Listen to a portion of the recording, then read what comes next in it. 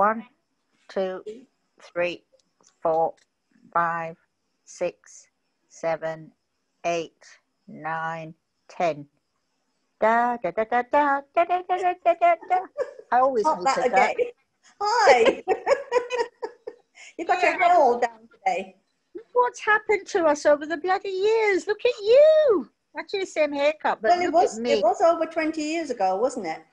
Oh my There has God! to be I don't some even change. think about it. No, this is me now. Right, Not much. You've got your hair down there, so you can flick it, can't you?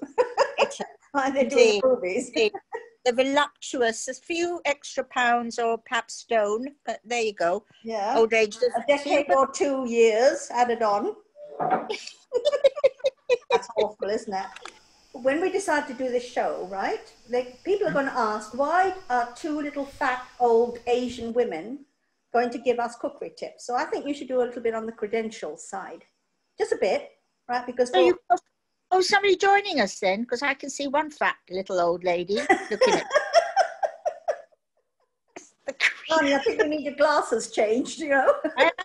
Justice coming to take me to the optician in an hour's time. So yeah, well, there you go. There you go. And then you'll see 2 little fat old ladies.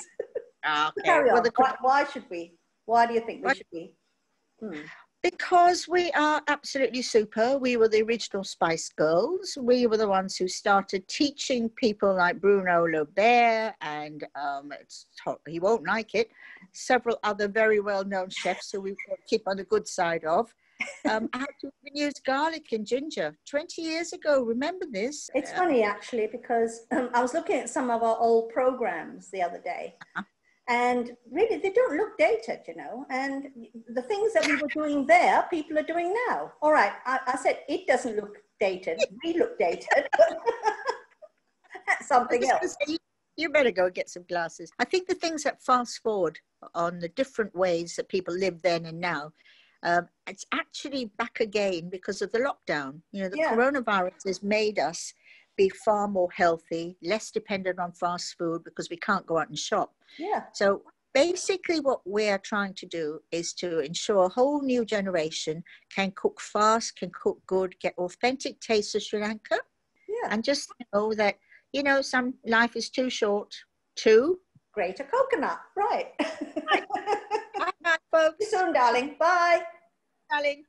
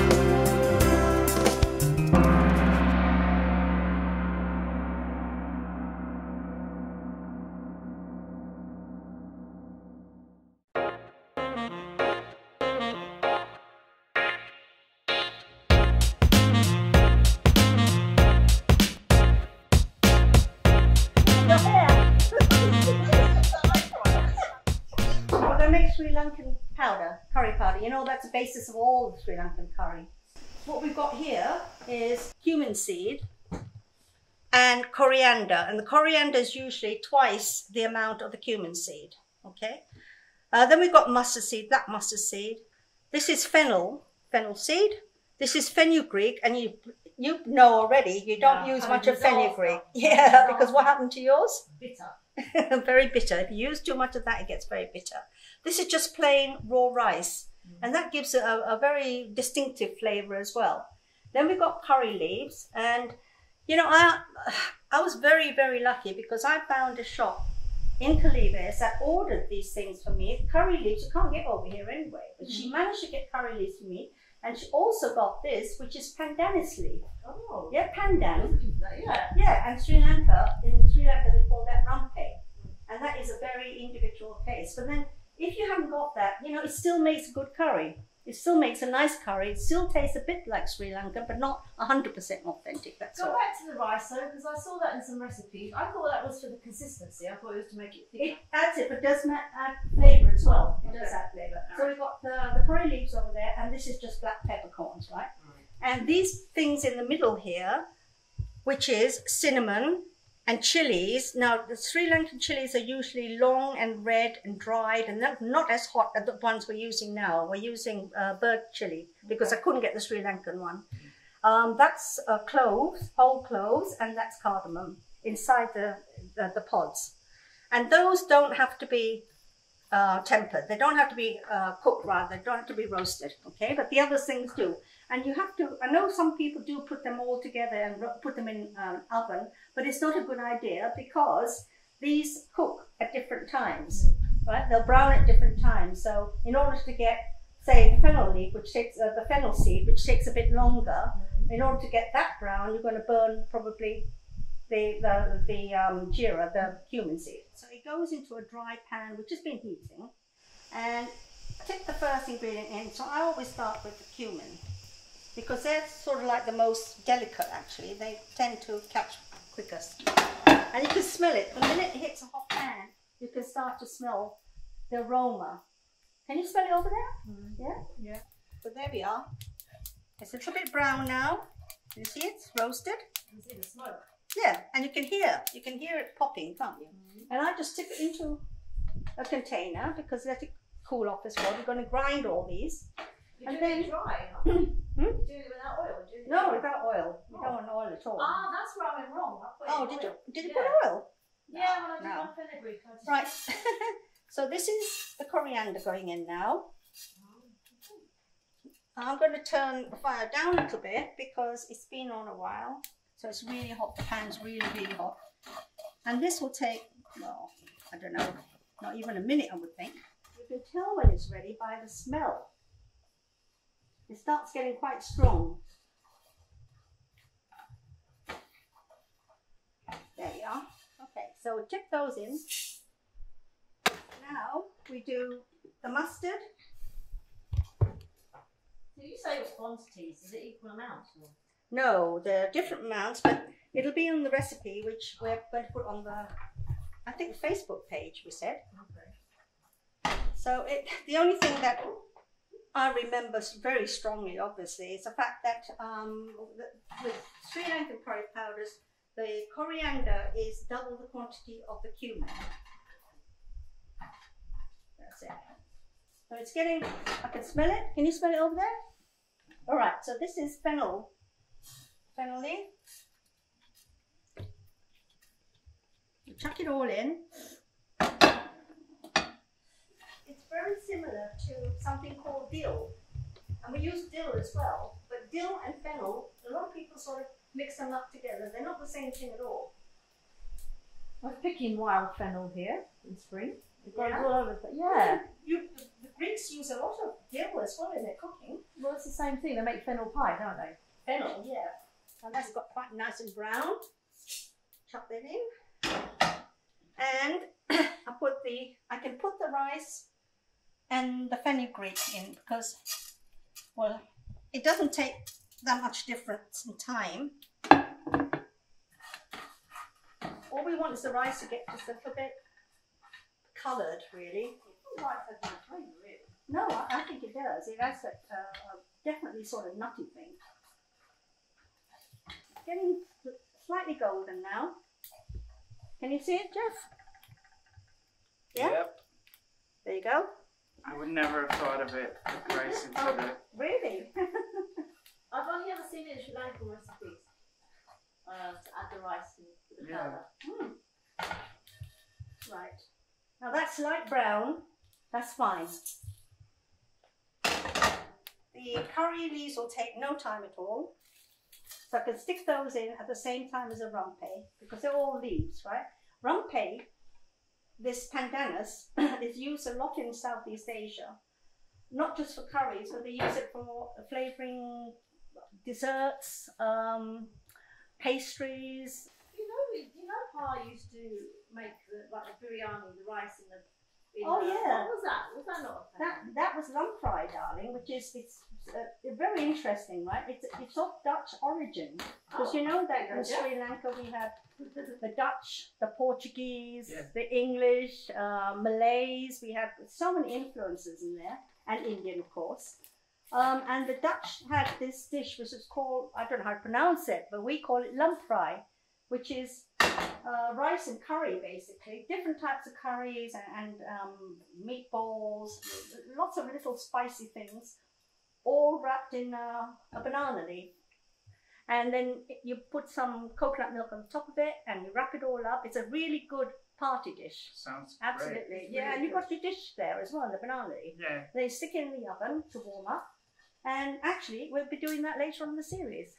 It'll be the finale, actually. Wait until the last one. Yes, you have to watch all 6 in order to know how to do that. Clever, isn't it? There's a hook. Right, so there's the peppercorns. They're done. All right, so really, we've done everything we need to brown off. And we just need to grind these now. Do you want to have a go? No. Oh. There's my daughter. Here to watch. It should be natural. Okay. So Nisha, what we're just going to do now is just grind them all together. Okay. Smaller quantities, obviously. It's going to be very noisy. This grinder is so old that I don't even know how old it is. It's like a vintage. Yeah, it's an heirloom. But it works. As long as it works, it's got a place in my kitchen. Right. Are you ready? Can you smell it? Yeah, it's wonderful. Isn't that brilliant? Now what I'll do Beautiful. a lot of Sri Lankans will use it just as it is. But I don't like the pieces in it, so I always sieve it first. And then at the end, I will use what's left over and sieve it again. That's why he's only hanging around for the I dinner know after. he is. Right, sit. What my life is about, Chani, cheap, cheerful, canned, fast, because I really can't be bothered half the time, but I need to put good, hot, fresh food on the table. Yeah. So cheap, right? You do all the really wonderful things that you always do. You've got access to wonderful fresh vegetables and meat and everything else. You've got the sunshine. You know, Crete is the most beautiful place. It is. Yeah, we are lucky. Yeah, so you use all those ingredients and I'll just have to make do with what I can find in the kitchen cupboard. Okay. But basically what we're trying to do is to ensure a whole new generation can cook fast, can cook good, get authentic taste of Sri Lanka. You've got chicken wings, which is quick and easy for the nurses because they were eating it in the hospital. I obviously had to use cut chicken, but this is more economical and the kids will love it. So you see I put salt and pepper. Just give it a quick blast. And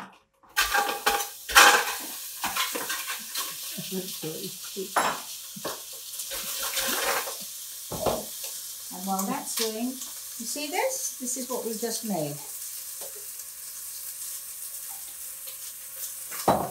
Cut the tomatoes up.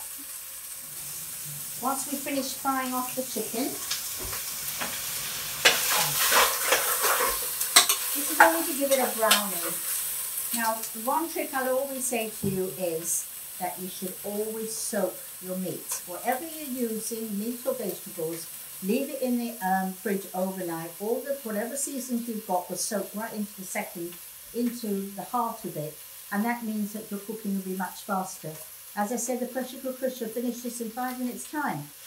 Next, what we're going to do, 1 tablespoon of Chandra's curry powder. This is special Sri Lankan curry powder, which is roasted. We stick in our curry paste.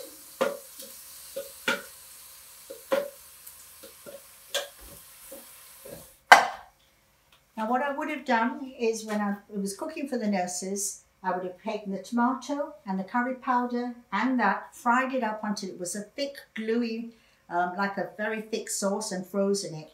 But because we haven't got time to go through all of the steps, I'm cooking it exactly the way with the meat. So all of that's gone in. Look what's happening to it here. And the smells are quite amazing already. We're just chucking our tomatoes. If we'd been making a curry paste and frozen it, of course, then that would have been just tipping it straight in, the tomatoes and all, everything into the blender.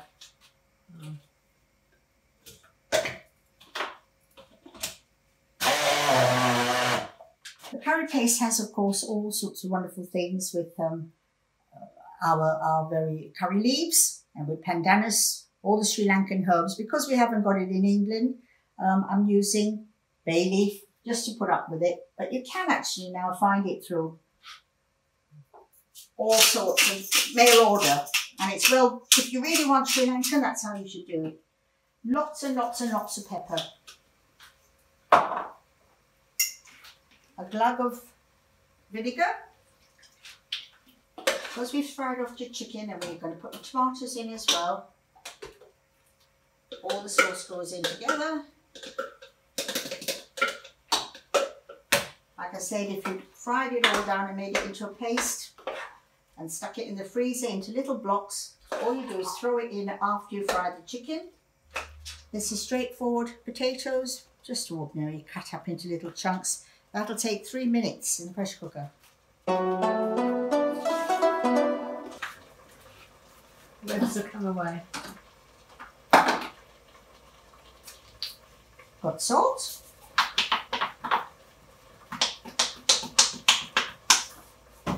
And for those who never used a pressure cooker, buy one.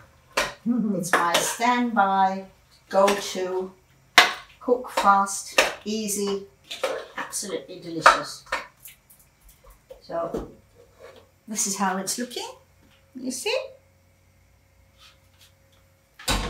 What does it smell like, Kath? Very Good. nice, yeah. Doesn't smell like an Indian curry, does it? No. That's because all our seasonings are all roasted, and there's lots and lots of wonderful goody things in there. No. Now, what I will do is, this is coconut powder. You can buy coconut powder. You don't have to have it. If you haven't got it, don't worry. I'll just put it in just for a bit of flavour. And I think that's about ready.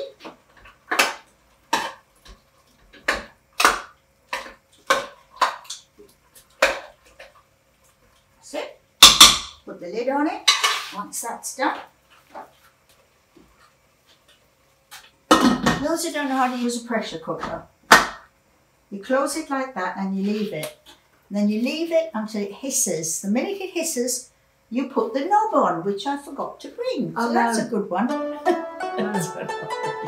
Turn it. The one thing I forgot to bring. The knob. Oh my God, how are you going to get it off? I'll go and get it. No, you can't do that. Yeah, I can. No, you can't. Just turn it off, darling.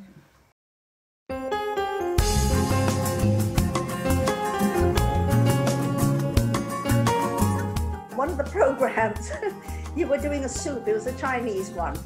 And as usual, you couldn't get the blender to work. It's a trouble. You can't talk while it's on. What are you doing then, Shani? Well, I'm just going to chop up all these. Look.